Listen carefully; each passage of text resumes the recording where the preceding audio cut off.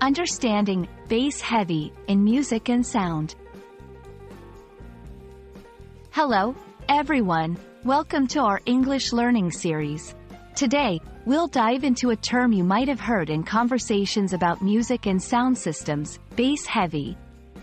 We're going to break down what it means, where you can hear it, and how to use it in a sentence.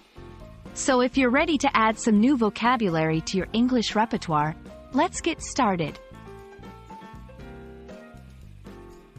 When we describe something as bass heavy, we are referring to a type of sound or music that has a strong emphasis on the lower frequencies. The word bass relates to the lower end of the musical scale, where you find deeper tones that you often feel as vibrations through your body or see thumping speakers moving to. But why should you care about this term? Well, bass heavy can be a crucial descriptor when talking about certain genres of music like hip-hop, EDM, electronic dance music, or action-packed movie soundtracks, where the thud-thud-thud of bass is a key component of the experience.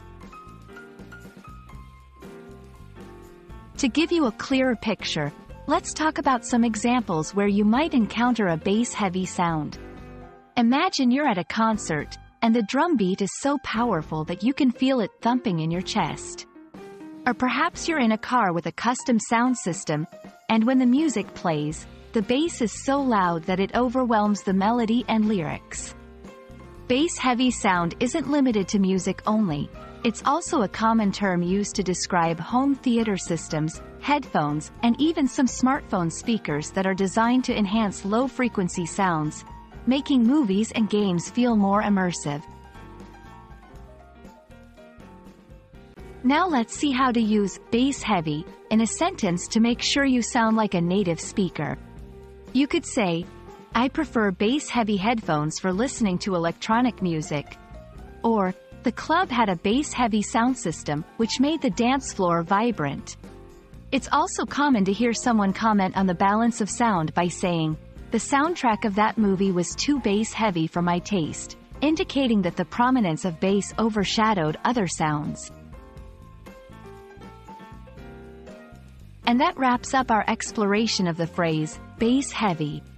We hope you found this video helpful and that you're now more confident in using this term to describe music and sound experiences in English. Keep practicing, and soon you'll be enriching your conversations with vibrant new words like a pro.